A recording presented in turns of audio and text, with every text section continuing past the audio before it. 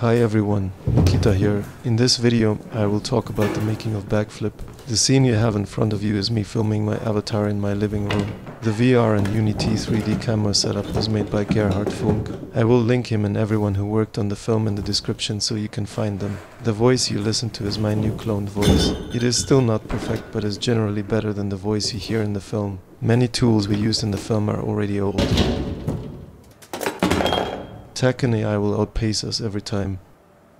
The inspiration came from YouTube. I love watching people challenging themselves and facing their fears. There are many videos on nearly every given challenge. One of them is the backflip. Just type backflip progression and you discover countless people learning backflips. Given that you are not a gymnast, it is difficult to imagine that you can perform such a miraculous trick. However, as soon as you see that other people just like you are doing it, you can't help but wonder, can I also do it? Backflip was inspired by some ridiculous goals that we love to set for ourselves. Here is me doing it. It was in 2019. Back then I was traveling and decided to rent a place with multiple beds so that I could use enough mattresses and cushions to construct a safe landing ground. It still wasn't safe, but there was no gym, and considering the setups on YouTube, this felt like the most honest and authentic way to learn. I was getting close, but broke my toe. After that, my mind shifted and the confidence was gone. That was the end. IRL. About AI. Back in 2015, I saw flexible muscle-based locomotion for bipedal creatures by Geijtenbeek and the team. Totally blew my mind. Here, machine learning enables the physical agent driven by muscles to learn from its mistakes and to gradually fine-tune its output to come closer to its set goal. Kind of like us. Literally, AI is learning to walk. In 2018, Peng and his team released a paper called DeepMimic. The AI agents would observe human movement in YouTube videos, take it as reference in the learning process and apply the skills to different settings. It was something else. We built upon DeepMimic as our foundation. Max Schneider developed a bridge, allowing us to integrate the code with our tools and characters. This was a long process and I am extremely thankful for Max's patience. On the right you can see the pre-made character from the research paper performing a backflip. On the left, our character trying to backflip, still scared and confused.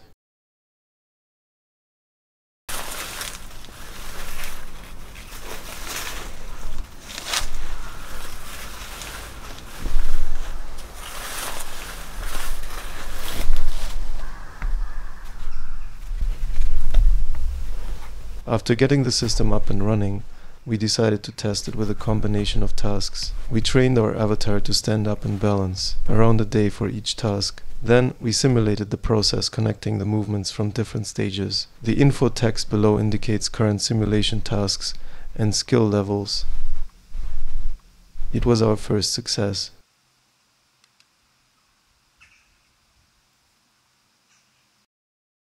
The process went like this. All assets needed to be prepared in 3D, then exported and converted for training and simulation. We used text and argument files to define the tasks and launched everything through command prompt. It might have been a bit clunky, but watching our avatar come to life was immensely mesmerizing. Here it is simulated in the first test apartment.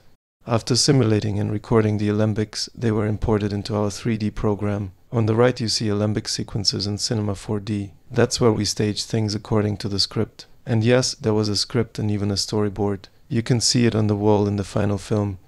The sets were photographed and 3D scanned at different times of day and night, with and without furniture. Since the scans were too detailed and slow for simulation, everything needed to be remodeled in low poly, lesser than 3 to Leonhard Glaser for modeling and texturing.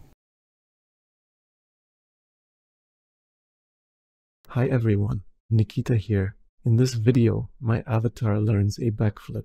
The voice was cloned by reading a text into Descript, which was the only good usable tool in 21. We used Wave 2 Lip to generate lip, face expressions and connected it to our physical face rig. Big hugs to Mariel von Rickenbach and Christopher Dorstwitz for the input. In the end, the sound was edited and synced shot by shot in David Camp's studio. Previously, David and I locked ourselves in my apartment to generate and record most of the Foley. David is a genius and very patient.